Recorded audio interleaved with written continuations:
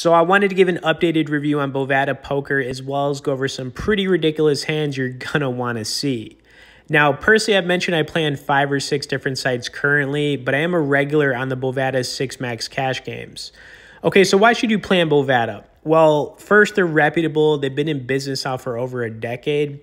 Second, they always pay when you need to cash out, which is huge. Personally, I've never had issues cashing out on Bovada. They've also got great software for playing on your PC or phone. And of course, they've got some awesome bonus offerings. Now, as I'm getting into some of these hands, we'll have some great resources below in the description for first-time player bonuses. I would recommend you jump on immediately. Also, if you have any questions about Bovada as I'm getting into some of these poker hands, feel free to message me below and I will get back to you.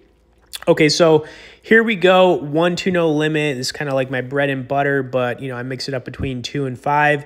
And every once in a while, I play some 5-10, but, the 5-10 games are pretty hard. Now, one of the great things about playing on Bovada is obviously the players are pretty weak at these mid-stake games, and it's something I preach all the time because that's the reality of it. You got a lot of players, at these $200 games that are basically the same players that are playing at like the $50 games or even, like the $100 cash games. The level of competition on Bovada is very weak. And a reason for that is, you get a lot of people who maybe just play the slots or go straight to the sport book. So then they'll throw some money into the poker room and not really care. And you do see that quite a bit here. So it is very loose players. And, that's a great thing for any of us who take this, seriously. Also, I play 3 or 4 times a week pretty religiously. Switched it up to Bovada lately because they had some good bonuses I wanted to check out, so that's why you're seeing it. But obviously, Ignition on the channel as well, America's Card Room, Bet Online, all those sites I do play on.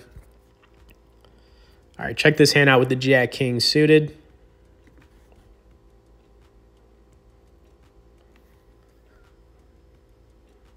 All right, so we missed this flop pretty badly, but I put a continuation bet in, trying to just take down the hand with a bluff. But, runner cards as well. We could also turn a king or get a heart or a 10. All right, $6, pretty standard here. Now, the turn card was actually really good because it gave us a flush draw. And, I didn't want to give up on this, so I stayed aggressive, which is something you should always do. And I knew I was probably behind here making this move. But if he has like a pair of 4s or 6s or something not very strong, I figured he might fold as well. And that's exactly what happened here. We bumped up this turn bet a little bit. He got sheepish and we took that one down. Now, you are going to want to stick around because we had a really nice, double up in this session that, I'm going to break it down. I'm breaking down all these hands, but there is a pretty big one. All right, here we go with pocket 9s, putting in a raise late position here, pretty standard. Not a great flop for pocket 9s, but I did the same thing here with putting a continuation bet in. And you are going to see that, just continuation betting a lot of the time can get people to fold their hand pretty easy, especially if they don't have anything. And if they do have something, you just back off a little bit. If, like an ace hits like it did right here. If this guy would have called me, I probably would have just checked it on the turn because I figured I would have been behind. But check this out. Ridiculousness about to happen right here. Now he's going to fold. We're going to see the turn card. And dang, guys, we would have hit that 9. That would have been pretty spicy right there. All right, here we go with the king, queen. Got to love it when it's suited spades. I'm also curious because this hand kind of bothered me a little bit. Do you think I made the right play on this or not? Because honestly, I did look at it and I was like, taking a look at a second time at a hand, playing it back, you're like, did I make the right play there? All right, anyways, really nothing here, guys. Very ugly, sadly. Runner cards again kind of situation. But, whatever. Checked it. Ace on the turn. And I was okay checking this all the way down. What was interesting here was he put in a bet, and obviously, we're losing to an ace, we're losing to a pair. But I kind of regret this situation. I should have probably called here, but I folded it because, I don't know. But taking a look at it again, I wish I would have called. I feel like king high was probably good there. Oh, well. Can't get it right every time, right? Okay, so here's the hand that we are going to analyze with the pocket kings. Now, I got tricky with this hand, for sure. Very tricky.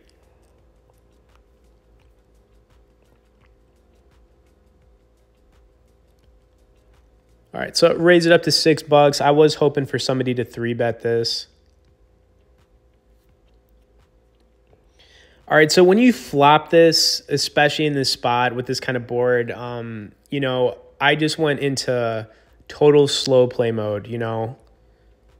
Just, I felt like that was the best case scenario, and maybe one of these guys bet at it. But yeah, I did not want a continuation bet into this. Now, this guy bet $2, which was hilarious. I just called it because, like I said, I didn't want to kick this up. I didn't want to lose this other guy. And honestly, I could care less. If one of these guys has like a weird straight draw or flush draw, I don't care. It doesn't really bother me because the board pairs were good anyways. All right, so once again, we're in a spot where, you know, queen on the turn was a good card for us. This guy continued betting with his $2, which was funny. Okay, so I had to kick it up here. We couldn't let this hand keep going with these little $2 bets.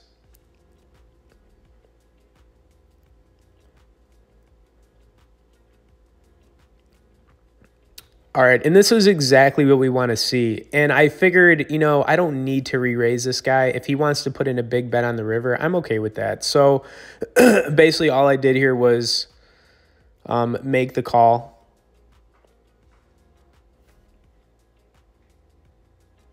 Okay, I'm sorry. I re-raised it. I thought I made the call there.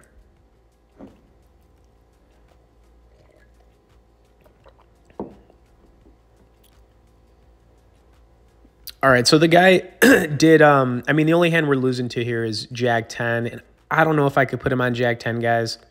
So I figured, you know, board didn't pair, unfortunately, but I got to put a, you know, a value bet in here, so I bet about $80.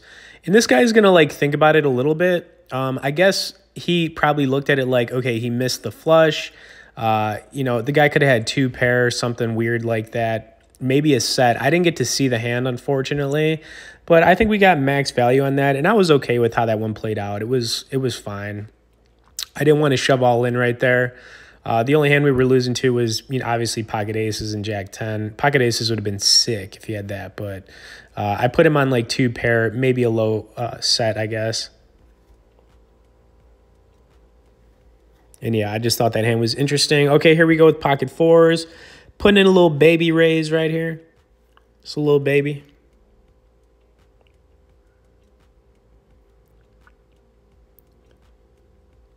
All right, this guy's going to make the call, and another situation where we put in the continuation bet.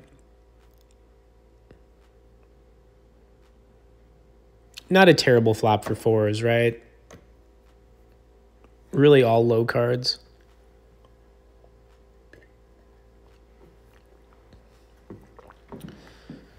All right, and kind of rolling through this session, you know, making some good plays.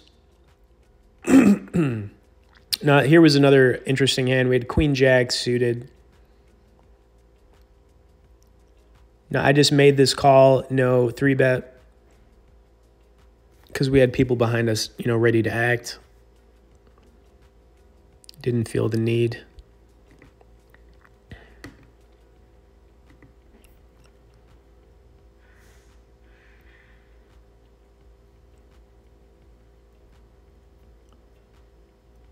Okay, great flop for us, right? We've got the up and down straight draw to go with, you know, runner flush possibilities, but really we want to hit that 8 or king without, you know, that diamond coming out.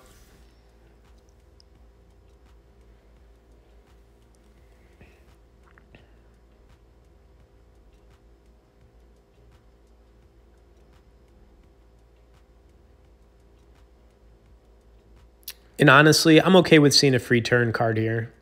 It could go either way. I could bet this or just see a free turn card. Okay, guys, we hit that money card. I mean, we've got the nuts. We've also got the flush draw to go with this as well. And at this point, I'm just thinking to myself, like, you know, we need somebody to bet here. Please, God, bet.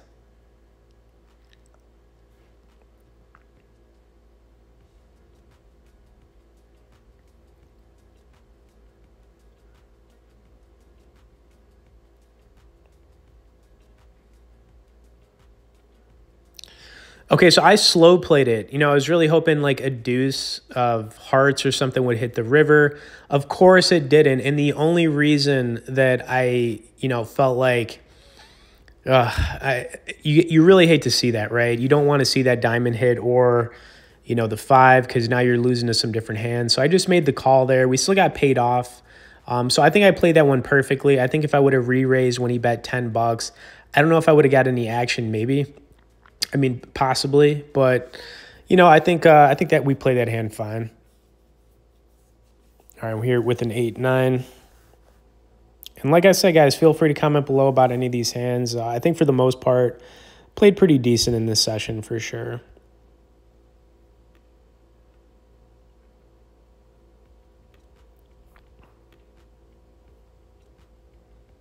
All right, raising it up here with 8-9 off.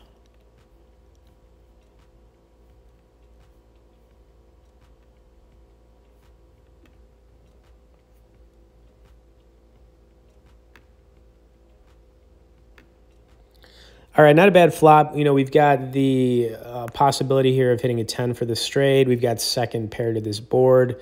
We're beating a lot of different hands here, or at least out flopping them.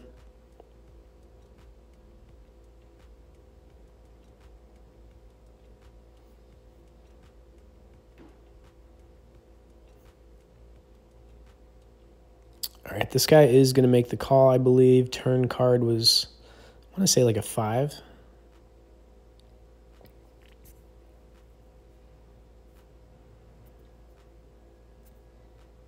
Okay, yeah. All right, so not a bad card either because, you know, we hit the 6 or the 10. And really looking at this, I felt like I had, what, 8 outs? Could be good here. All right, 5 hitting the river. Not bad. So really what we're losing to here is an 8 with a higher kicker or a jack. But he had the 7-9, and, you know, we took it down. All right, anyways, just to wrap things up for everybody, you know, Bovada Poker, it's a great place to play some online poker for sure. You know, I play on my phone a lot these days as well as on a PC when I've got some time to kind of like sit down on a laptop or anything like that. They've been around for a long time. The bonuses are good here. They've got some great tournaments as well. You could always hit up the sport betting if you want to bet on like, you know, a big match of basically anything. Okay, anyways, hope you guys enjoyed this one. Thanks for watching, and we'll see you in the next poker video.